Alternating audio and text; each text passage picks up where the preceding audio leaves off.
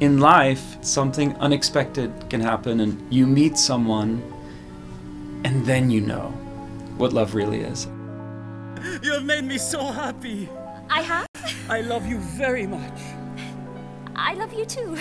Henri's love for Lise is real love. And to this point in his life, it's what he thinks love is and what he thinks is expected. I guess there's kind of an unwritten and unspoken thing between her and Henri that they will marry.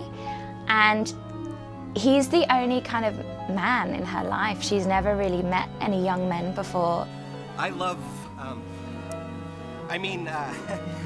I love the way you dance.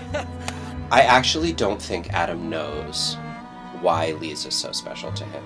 There's something so mysterious about her and about her character and where she comes from. She has just opened him up to love again, and that has made his music what it is. I think she has huge respect for Adam, the fact that they're creating something together. I do think she definitely loves and respects him in that way. Kind of almost idolizes him, I guess. I don't think she realizes what he feels for her. She's so guarded. Jerry just opens something up in her. You see that little sparkle of Lise and what she could be.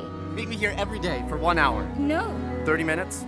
No. 2 minutes? No, Jerry. Once he meets Lise, he's transformed, and his whole idea of what he thought love could be has completely changed. In that moment where she meets Jerry, it's Cupid's arrow. It's that kind of love that takes your breath away when you see them, those butterflies you get. He never thought that that could actually exist. He always dreamed of it. It's a visceral feeling inside of you that nobody can unlock but that one person.